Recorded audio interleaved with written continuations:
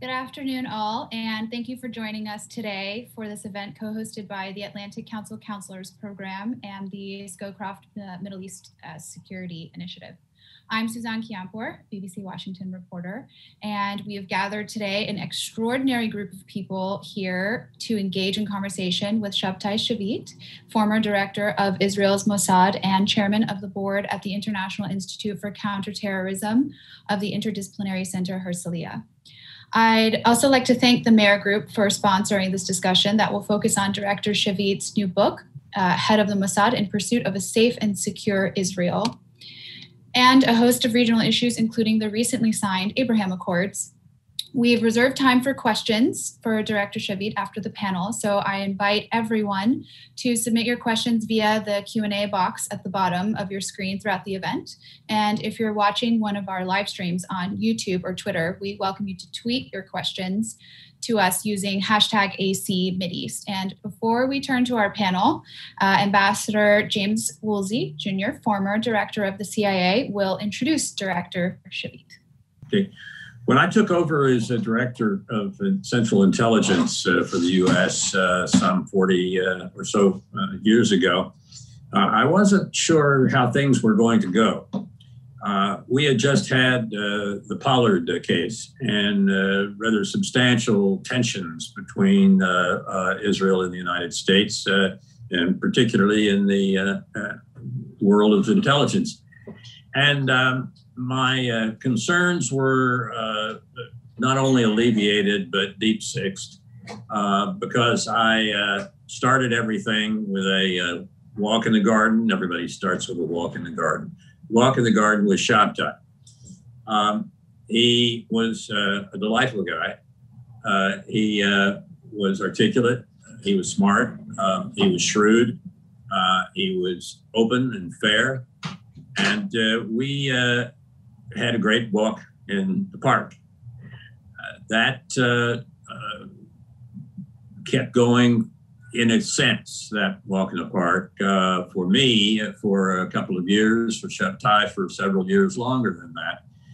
But the intelligence business is not an easy business to manage. And it's not something that you can deal with in a casual fashion. You have to care about your colleague. You have to care about your people on your own side, and you have to level with them. You can't just let things noodle along. Intelligence is especially important in these days and times.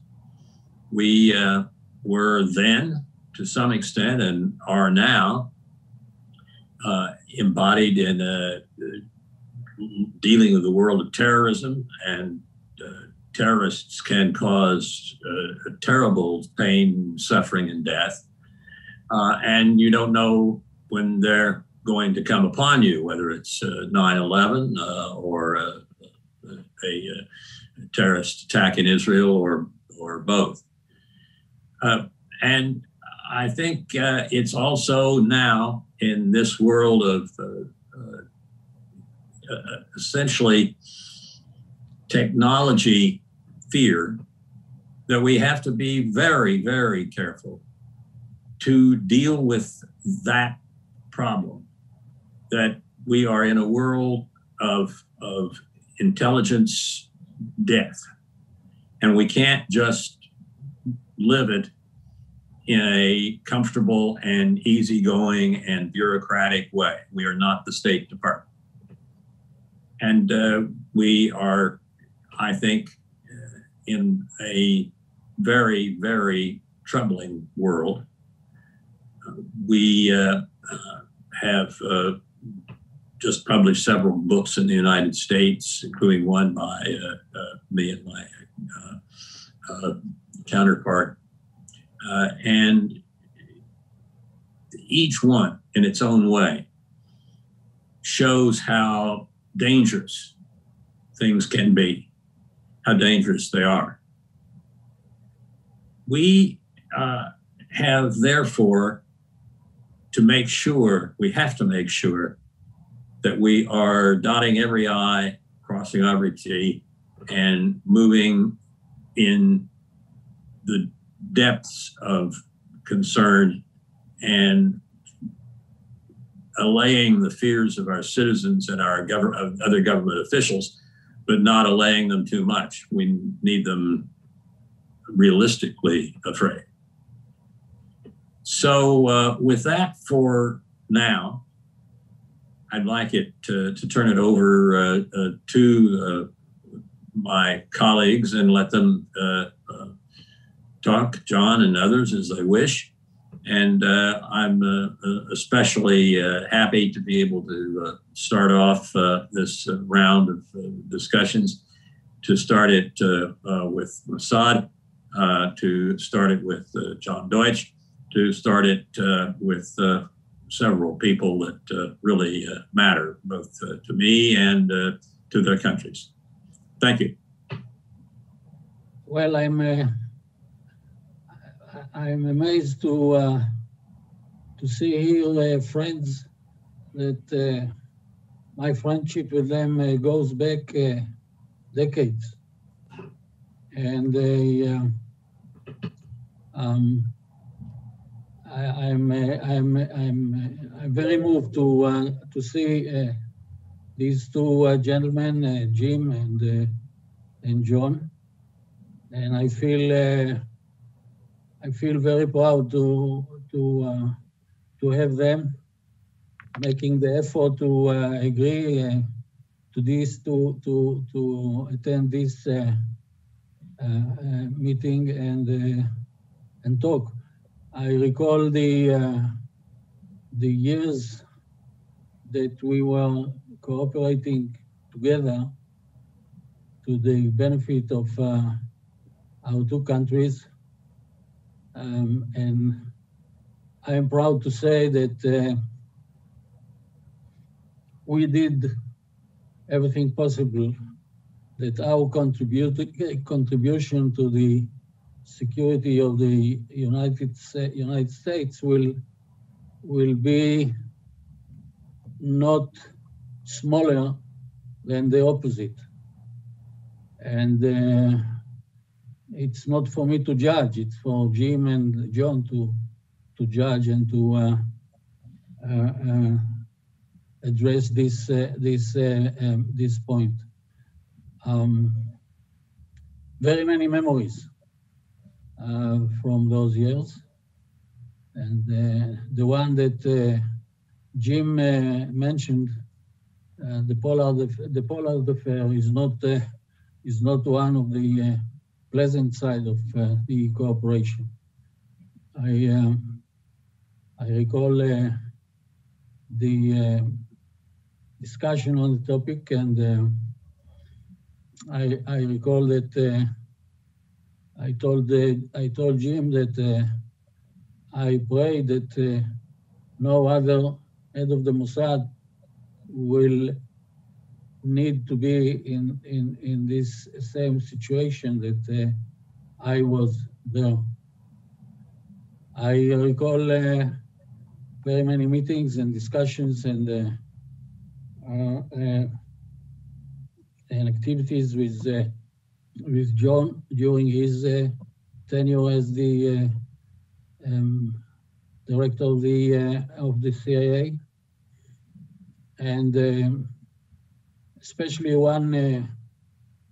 one vignette, if you like, during one of his visits to Israel. All of a sudden he asked me, say, can you introduce me to one of your experts on satellites?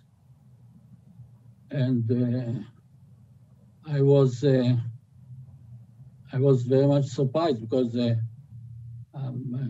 according to our system, the Mossad does not have any responsibility in the field of satellites. But nevertheless, John asked, and I obeyed, and I brought one of our people with whom he was sitting talking for an hour or so, and then he told me, listen, if I had a dozen of this kind, I would be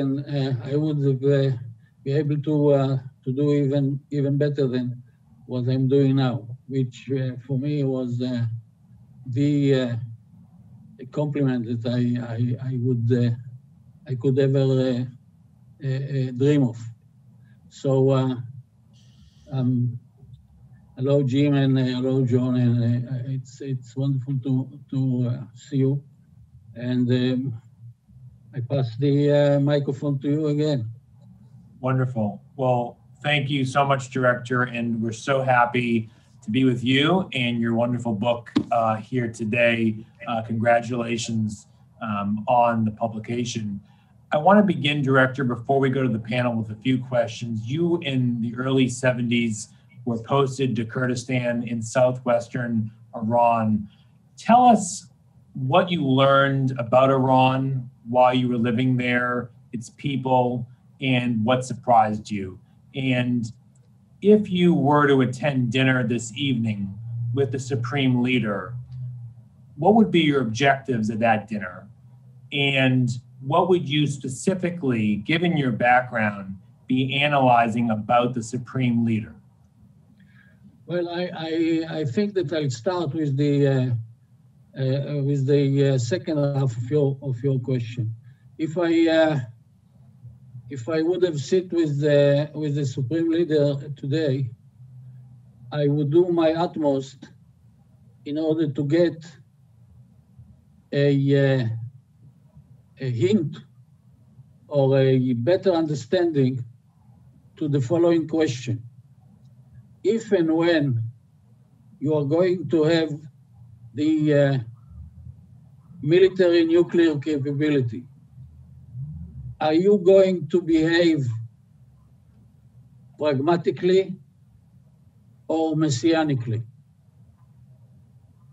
I believe that this is the most important question to understand to all those who sit on chairs where decisions are being made.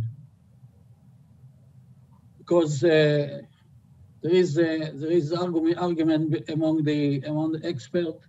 There are those who would tell you that the Iranians are pragmatists, and they can bring you an example or two from the history. For instance, the case that people bring as a proof is that in 2003, the Iranian made a decision to stop the development of the military side of the nuclear project. And they did it because they believed that the Second Gulf War, meaning the American attack on Iraq, was only the starter of a much wider operation, and Iran most probably will be the next target of the Americans. So this is a proof of a pragmatic kind of thinking. I don't really accept it. We have a country that is being run by Ayatollah, Shiite Ayatollah, and I stress the definition Shiite, because the Shiite is considered in the various different religious groups in Islam is considered to be one of maybe the most extreme in its beliefs. And just to give an example, the Supreme Leader, according to the Shiite belief, is considered to be infallible. In other words, whatever he says comes straight from the mouth of Allah. So would it be far-fetched to imagine that once he has got the capability, he wakes up in the morning, calls his guys and tell them, listen, I had a talk with Allah tonight, and he instructed me to push the button. So go, fellas, and push the button. This is what is meant by, is he going to be to behave pragmatically, rationally, or is he going to follow the Shiite Islam tenets and commands? Another point that we should bear in mind is that the Shiites divide the world into two camps. The camp of Islam and the camp of the infidels. They don't distinguish between Christians, Jews, Amharis, or whoever. The world is two camps. One is or two houses. In Arabic, it's Dar al-Islam and Dar al-Harb. Our people who understand a bit of Arabic will vouch that I spell it, I pronunciate it correctly. And those who live in the house of Islam are instructed by the Shiite belief to fight the infidels in order either to convert them to become true believers, or else to make do with them, to kill them. And the purpose of this war, which is considered to be eternal, is at the end of it, when all the infidels will disappear from planet Earth, they'll be able to build the eternal Muslim caliphate. Every time that I tell this story, I feel like telling a story from Middle East times. But this is the true story today, every day. Well, okay, go on. Yeah, I was just saying, in your book, you lay down so many key hallmarks of when you've laid the groundwork for the Abraham Accords. And given that Prime Minister Netanyahu is visiting the UAE tomorrow, even that I'm sure in your lifetime you had hoped for an Israel Prime Minister to be visiting a Muslim country. Do you see a future, Director, where Mossad, the House of Saud, and the Iranian people can coexist in the Middle East to fight extremism? And do the Abraham Accords advance that future? Look, let me tell you the following. I and my predecessors and my successors, all of them, visited all those countries.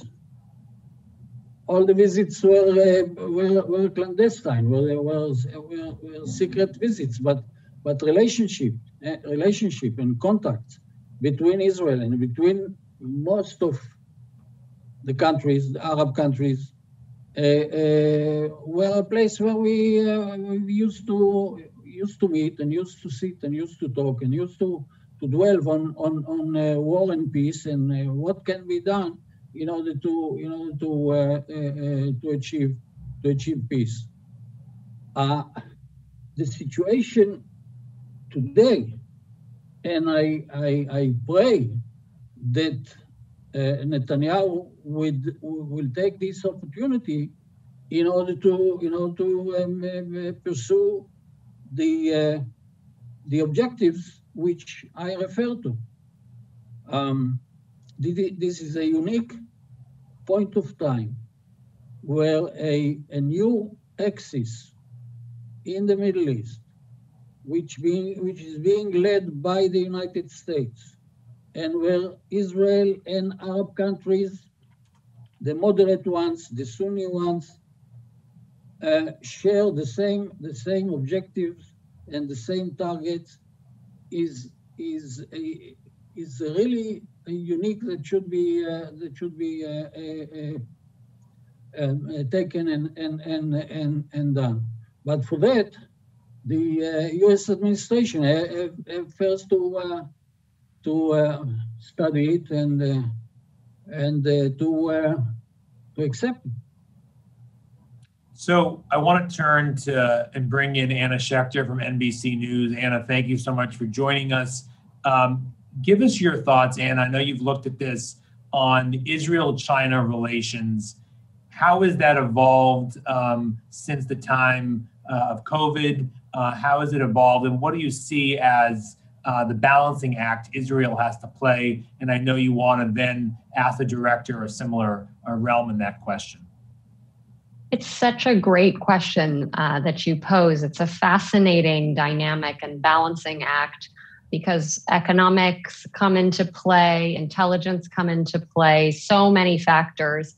And there are so many different players that have to be either appeased or Israel has to be wary of.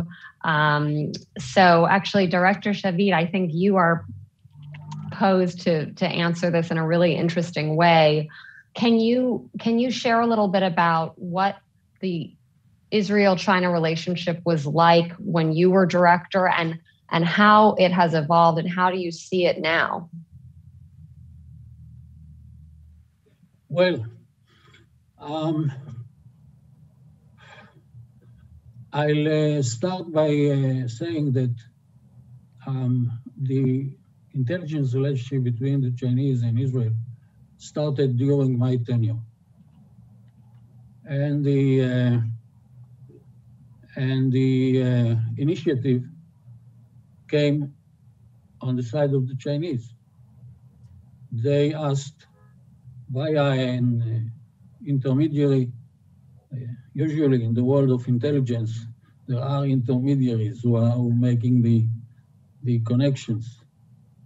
And they ask such an intermediary who came to me and asked me and told me, listen, the Chinese want to establish intelligence relationship. And I told him, let me think of it and I'll come back to you. And by saying I think of it, I meant that I would go to my prime minister in order to report and to recommend that we should do it and then to give an answer.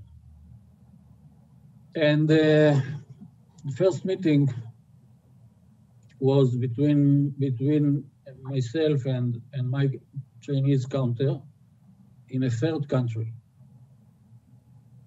And when we sat together, and after niceties, I told him, listen, we can speak according to the foreign ministry protocol, or to look at each one at the other eyes, and to speak like we, people who speak straight and don't hide their feelings. And he, after a minute of second, a meeting of 30, he turned to me and told me, let's shoot at each other straight. So I told him my first question is the following. We are such a small country, and we are such a small intelligence organization. And you are the largest country in the world, demographically and geographically. What was the reason that you? Why were they interested? Yeah. What kind of of communication, cooperation we can have with each other.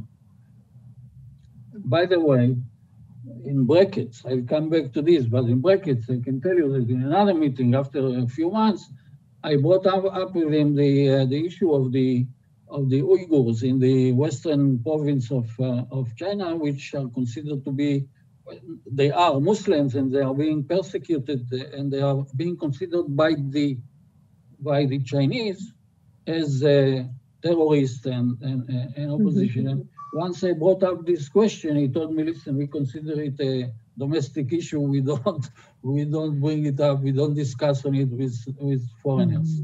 So, okay, now I come back to the first meeting, and he tells me, since you are straight with me, I'll be straight with you.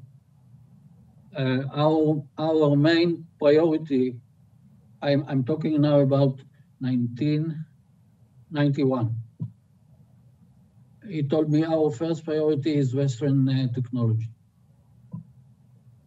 And you are very advanced in technology. And you have excellent relationship and cooperation with the US. And we are interested also in American technology.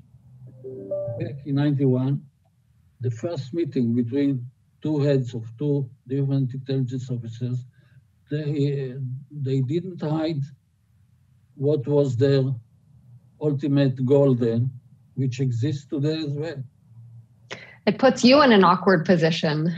Indeed, it does. I want to turn to you, Will Rich, former U.S. Treasury attaché to the UAE and Oman. And Will, you're very well positioned to talk to us today. How do you see the economic relationships between the Gulf states and Israel in particular evolving in the years ahead? What sectors will thrive? What role will the Gulf sovereign wealth funds play? Will the U.S. get cut out of these economic deals? And then I know you have a question for the director. So, Will? Yeah, thanks, Michael. Thanks for having me here today. Political and security interests have brought the governments of Israel, the UAE, and Bahrain together in the Abraham Accords, but it's really economic interests that will truly tie these countries together and the broader region together. Prior to the Accords, the Middle East and North Africa region had one of the lowest rates of trade within its region in the world, with just 5% of exports from MENA countries going to their neighbors. From when the agreement was signed in mid-August until January, trade between the UAE and Israel has topped $272 million, which sounds like a huge figure in just few months. But the fact is that much of that trade was largely already occurring. It was just happening through intermediaries set up in Cyprus, Jordan, and Lebanon, among other places, to get around the longstanding embargoes. Those firms are in the process of moving directly to the Gulf, largely here in Dubai, where I am. And that will have some immediate but fleeting benefits. In the short term, the deal is great for Israel, which already has a lot of developed firms and products that are really just in need of additional markets. It's going to be harder for Gulf-based and other MENA firms to penetrate the Israeli market because of how developed not just the competitor firms are, but the financing, research, and technology development ecosystems around them. You mentioned the sovereign wealth funds, and there is a potential role for them to play, but I don't think they're really situated well to foster the type of innovation-driven economic activity that the UAE and Bahrain are moving towards. The GCC sovereign wealth funds are generally pretty risk adverse and invest in a very long-term time frame. And with a few notable exceptions, like the UAE's Mubadala, they aren't really in the business of driving innovation through direct investment. That's really the job of private sector venture capital firms. And last year, Israeli companies attracted about $10 billion in venture capital funding, while the entire MENA region received about $1 billion. And that's really just not enough to spur the type of innovation economy that the Gulf states are moving towards. So in the medium to long term for the Gulf, it's all about creating the conditions for success. And Israel and the United States can play huge roles here. providing partnerships, education, licensing, research and technology, and being the source of venture capital, because obviously US venture capitalists invest worldwide. To attract that investment, there needs to be further improvements to the business climate in the region, including modern bankruptcy laws, intellectual property protections, and major state investments in research and development that can be spun off into companies years down the line.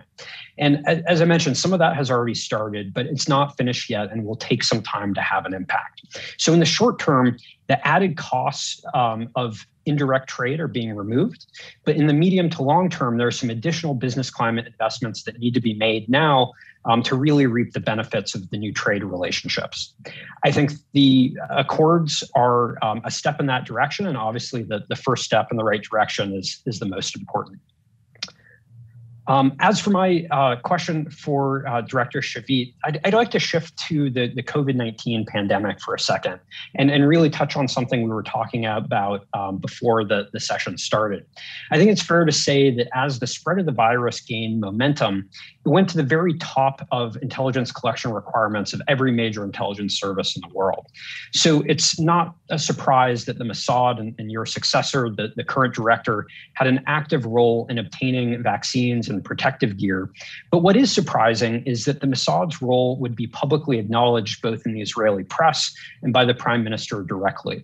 So Director Shavit, would you please explain why the Mossad was well situated to serve a critical role in Israel's COVID-19 response, and why the Israeli government would have chosen to go public about that role?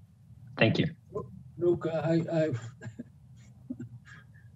didn't attend the meetings where those decisions were made to engage the Mossad in running around places all around the world in order to bring medical staff and so on. From my answer, you pretty much can understand that not only it surprised me, I was completely against it, but I am not in a position of decision making today in this, but it was entirely not necessary. And judging from the successes, I'm sure that my viewpoint is correct. There are so many other issues that the Mossad should spend its time on that this was not necessary. It might have given some flavor of operations and sting operations and cloak and dagger kind operations too. Not more than that. So I want to turn, Director, to Helene McCroft. But excuse me, I just want to add a few sentences. It's a good opportunity for me to be transparent and to tell you that among other sins of mine, I'm involved in business these days, and I'm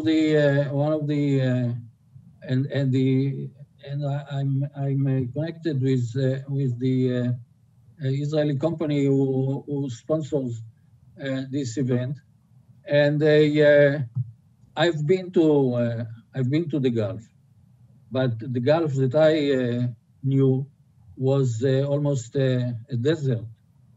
There was no skyscrapers, there was no highways, it was half a desert. So personally, I'm very much triggered to visit again and to see how it is there. And when it comes to business, I do have some ideas and suggestions to recommend to the average Israeli businessman as how to operate in this kind of markets, and not so much from the point of view of finances, but from the point of view of relation between human beings. Well, the wedding market between Israel and the UAE, as we discussed, is booming. And so I think that is one market that I would certainly look for a future investment. Halima Croft, I want to bring you in, Managing Director of RBC. And, you know, Halima, talk to us about the current energy price dynamics. You know, there was recently an important OPEC meeting. Saudi opted to hold their barrels off the market. Halima, what do you think this means for pricing going forward, potentially the willingness of Iran coming back to the table as it's getting a measure of financial relief? And then I know you have a question for the director. Thank you so much, Michael. And thank you so much, Director, for joining us today. As you mentioned, Michael, I mean, oil prices have moved up, you know, rapidly this year. One of the biggest, you know, stories we've seen is the reconciliation between OPEC and Russia. Just 1 year ago, I was actually in Vienna and then in Saudi Arabia when the Saudis and Russians could not reach an agreement to put a floor under prices and to make a significant production cut. You know, we've seen since April when they announced that 9.7 million barrel a day agreement that OPEC unity with Russia has largely held together. Now, I think there are some important geopolitical dynamics we can talk about as, you know, Russian Foreign Minister Lavrov is now in the Gulf.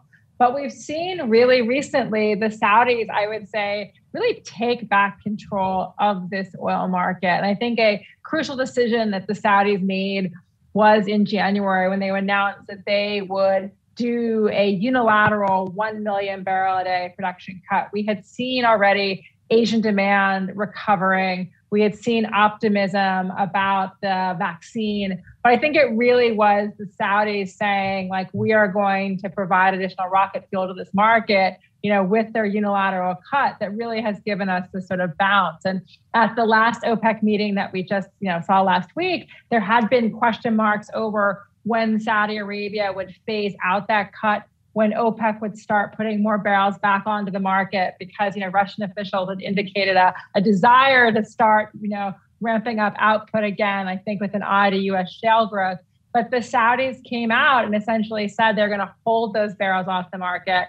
They are focused not on discussions about are we in a new super cycle for all commodities, but really shots in the arm. And so, you know, the fact that the Saudis are willing to keep those barrels off the market, signal that when those barrels return, it'll be a slow, phased return, I think is giving, you know, additional support to this oil market, which raises, I think, a very important geopolitical question, which I actually would like to ask the director about. You know, in a rising oil price environment, we have been seeing Iran, you know, in the last, you know, quarter, really putting more barrels on the market. Like, yes, they remain subject to U.S. sanctions, but we have seen an increase in Iranian barrels making it into China, for example. They seem to become more adept at getting around these sanctions. And so the question I have is, you know, what will Iran's willingness be to come back to the table if they continue to circumvent sanctions in a rising oil price environment?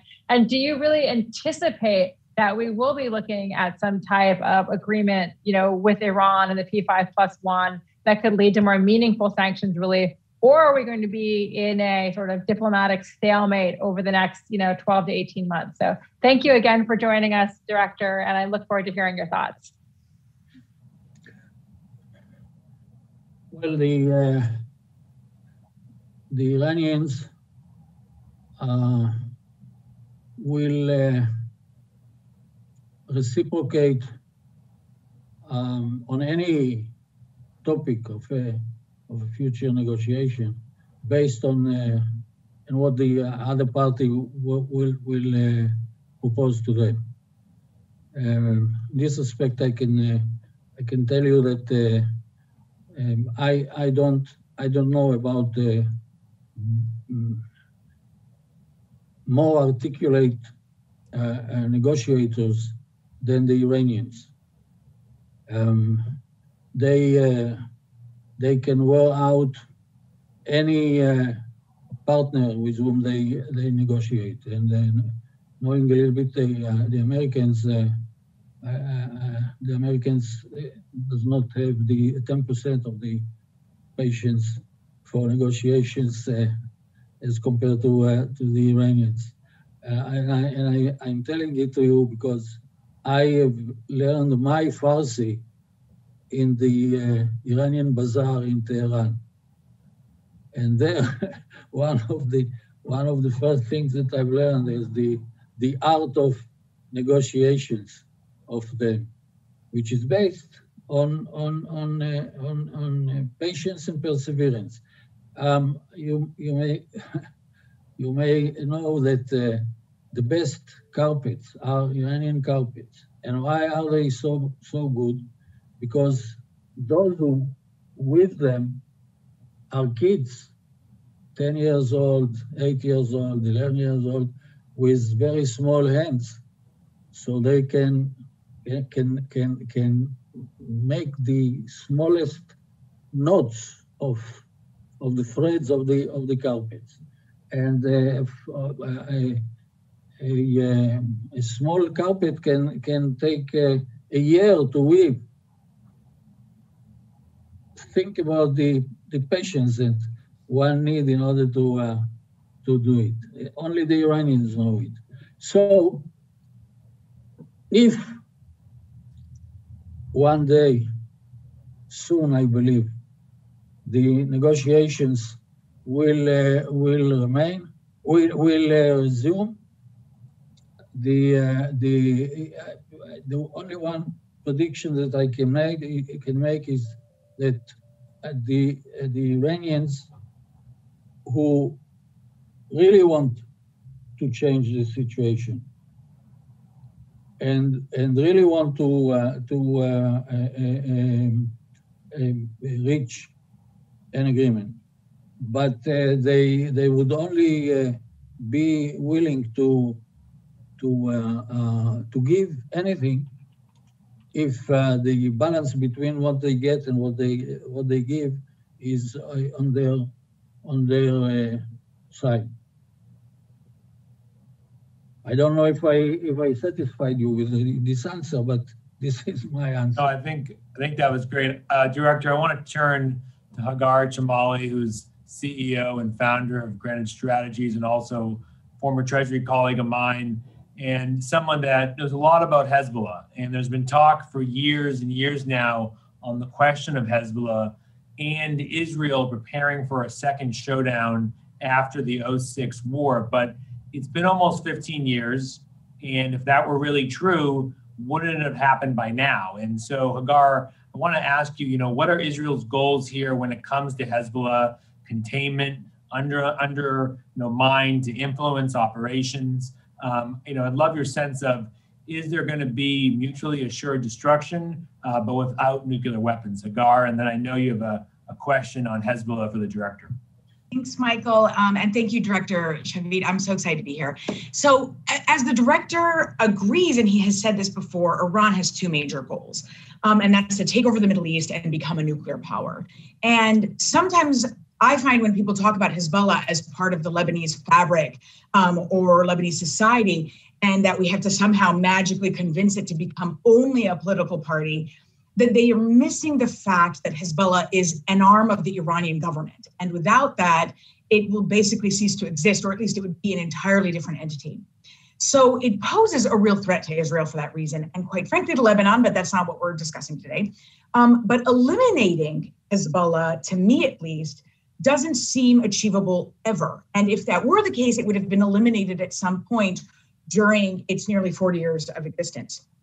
And you see lately, I'm sure many people have seen this, a lot of analysts saying that Hezbollah's influence has been undermined over the last few years, as reflected by the protests in Lebanon and visions of their involvement in corruption and criminality, and certainly the falling economy there, their involvement in Syria. And while it's true that there's been increased disaffection, their hold on the political situation in Lebanon has never been stronger. And so now we know that, which brings me to the point about this showdown, that both sides are allegedly preparing for. We know that they've been preparing for the possibility of aggression. And given the fact that it hasn't happened and that there have been since then small skirmishes or possibilities that could have ignited conflict, and they still didn't result in conflict, it means that there's some kind of false stability in the fact that conflict between the two would be so extremely dangerous. So but at the same time, you see the more Hezbollah arms itself and the more Iran develops its nuclear program, that false stability that you have, this kind of bizarre containment, could really rock, things could really shake up there. So, the thing that I view is that, the thing that I keep thinking is that, on one hand, the international community needs to hold Iran back even further, right? This underscores the argument for that, and certainly prevent its nuclear program from moving forward. But also it makes me wonder how far ahead Israel is thinking on how stronger Hezbollah could look, what that would mean for them, and perhaps whether a new balance could be achieved or some kind of containment if Israel finds perhaps moderate partners in Lebanon, which is something, not a lot of people have written about that. It's something I'd like to explore personally.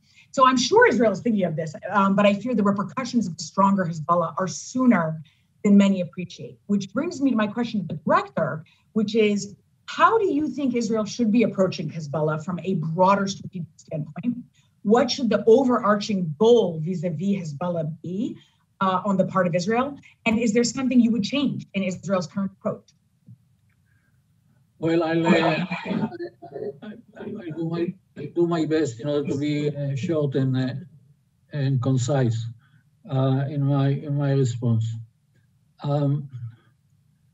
The Hezbollah phenomenon is a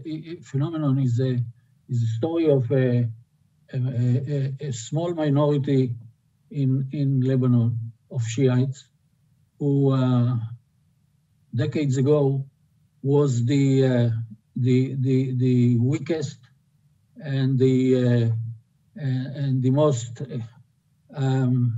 undeveloped and economically retarded in Lebanon. And from that position, within few decades, they have become the #1 power in the country. That is not a big deal, because when you try to identify the other powers today in Lebanon, you can hardly find any who can compete with the Hezbollah. Now, strategically and militarily, we consider Hezbollah as being a Iranian division.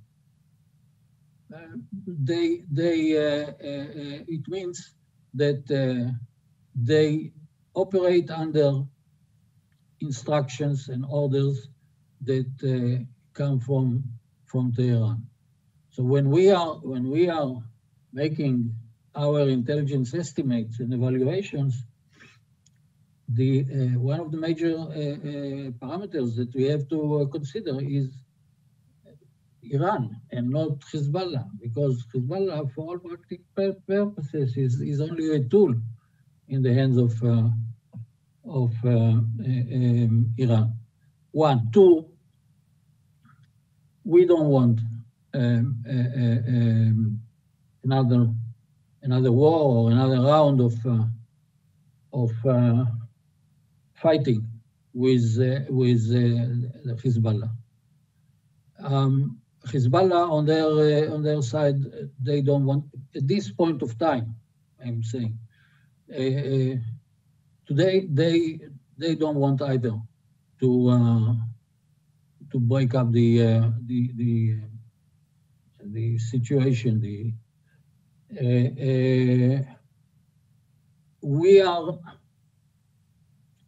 doing everything possible, and to a very large extent with your country's cooperation to build up a defensive system and capability in order to cope with the most advanced missiles that they have, and they have a huge quantity of surface-to-surface missiles, and with precision systems, and so on and so forth.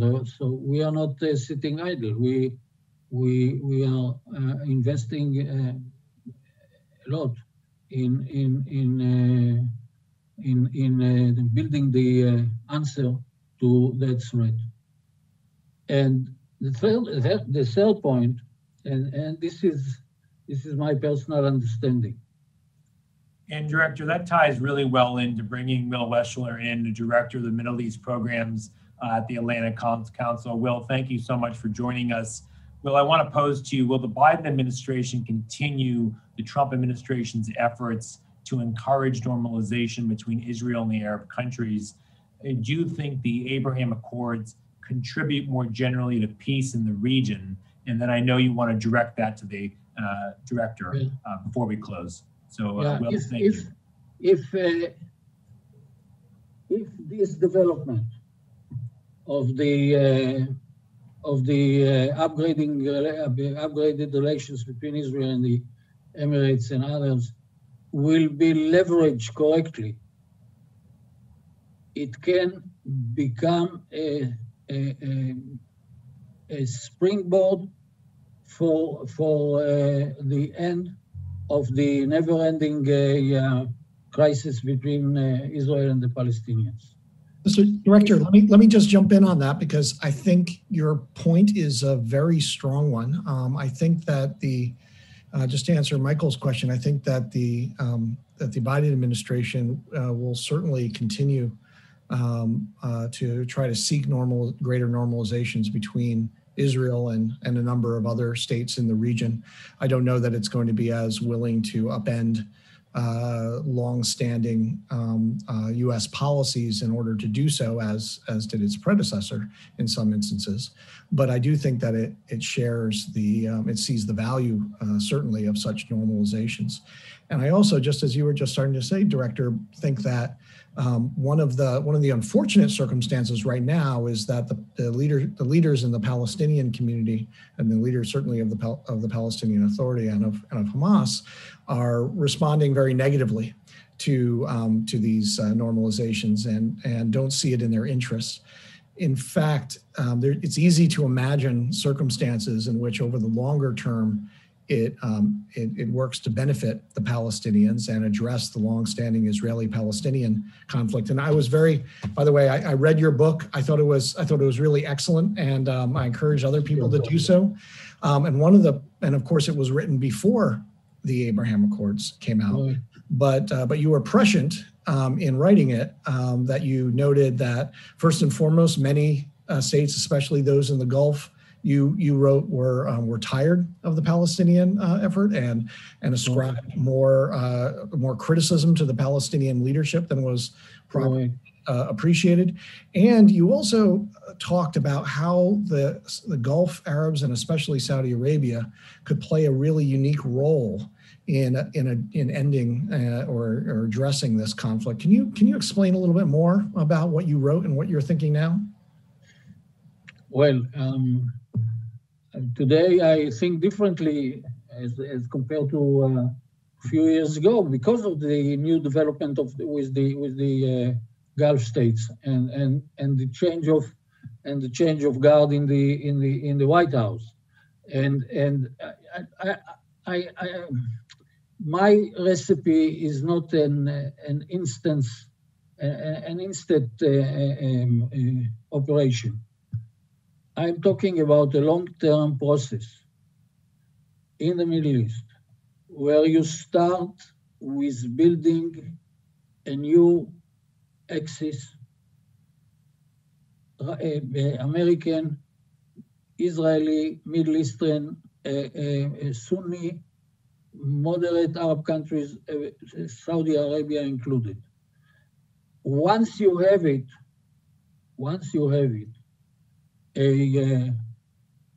the Israelis and Palestinians will sit together, and it was a situation where such a pressure will build up on the two parties that they won't have any other choice but to sign to end the conflict based on the idea of two-state solution based on the Arab League or the Saudi proposal of 2002.